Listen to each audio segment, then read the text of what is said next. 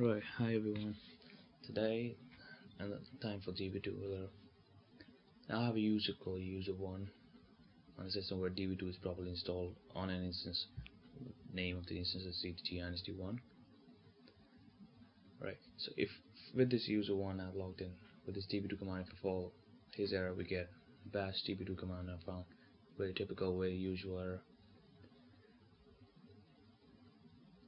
Now what we gotta do to make that user get the permission to run db2 commands and even db2 start and db2 stop. Firstly, switch user to the root using the sc commands, ask for password. Now with the root, go to home directory of that user and look for a SQLite directory if it's possibly there. Won't be there if it's not a normal database user, it's a newly created user. So I'm just going to be creating a SQLite directory using make dir command. Let's have another T. You can see the newly created SQLite directory. Now this is the instance user which we have, so it will have all the rights in the world on that db2. So I'm gonna be just going to the home directory of that ctg-1 user, then to the SQLib and finding a file called db2 profile. You could just vi that file to have a view of it. Now this is a whole db2 profile which have all the environment variables and all the stuff about regarding the instance. So this file needs to be there for every user which needs to run any commands of db2. So I'm just gonna copy all this db2 profile to the home directory SQLib of user1. This is how it's done. So just gonna cross check it one more time. So there we go with the db2 profile present with that. Now next step, I want this file to be owned by the user1 only, as it is now with the root. So using the ch1 command, user1, the name of the user and the name of the directory. So moreover, give the read write executable access to all the directories of home for user1. So chmod 777, which will give read write executable access to all the users. And as you can see, I'm giving out not only user1 home user1 directory, but home user1 SQLib, home user1 SQLib db2 profile, just in case any error occurs. So playing a safe game here.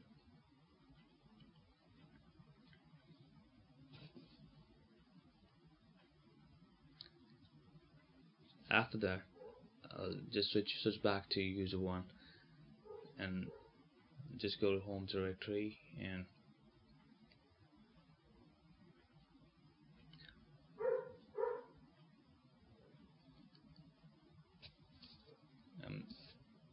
just trying to run that db2 profile one time just to check if db2 permission is there with the user now or not. So just running that profile to run, but if you try and run that db2 command again, that error because it's a bash error. So the profile variable, which is also called environment variable, has not been set for this db2 profile. So in order to set that, I'm gonna go to the home directory one more time, and there I've got to look for a file called bash_profile. Just open that file here, and in this file I've got to specify the command to run the db2 profile in order to set that permanently. To do that, just copy this command from here, or just write the same command like home dot space slash home user1 SQLib and db2 profile. Just make sure the spaces are there between slash and dot. Save that file and run that file one time. Again, during the running of this bash profile, make sure the spaces are there between. These are really important. Now after trying on db2, is it really successful? I'll try to start the db2 if I can from here. Look for it. Now this is a small error which I get here from user1, that it doesn't have the authority to perform the requested command operation. In order to do that, I'll just copy this user, or in other words, I'll just add this user to a group called db2 adm1, which is the admin group for accessing database or any other speeches, and tell you what the instance user ctg_nsd1 will already be a part of it. To do that, I'm going to be using a user more command. User more -g, the name of the group and the name of the user, and gives me error for permission denied, so I'm just switching the user to the root and running the same command. Hope it helps this time. User more -g db2 iadm1 user1. It's done. Just to cross check if it's done or not, groups command to check for a user how many groups this user is added as it to. Now exiting and try to run the same command one more time. So here it's successful, and all the commands also for db2 you'll be able to do that.